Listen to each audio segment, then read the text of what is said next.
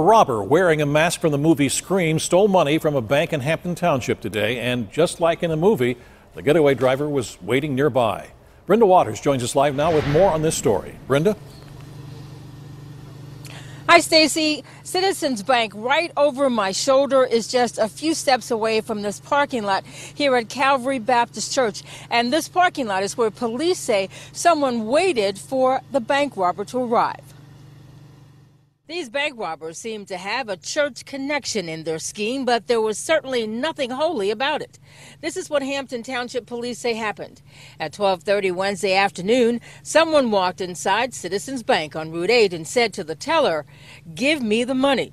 Although no weapon was threatened or shown, the person kept motioning to their waist. Police don't know if the bank robber was a man or a woman.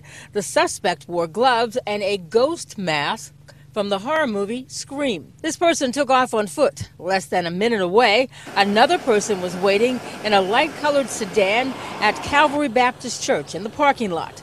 The two drove north on South Pioneer Road. Surveillance video helped police pinpoint where the suspect went and showed the waiting car in the church lot. Police say some items were left in the lot, but investigators aren't saying what those items are.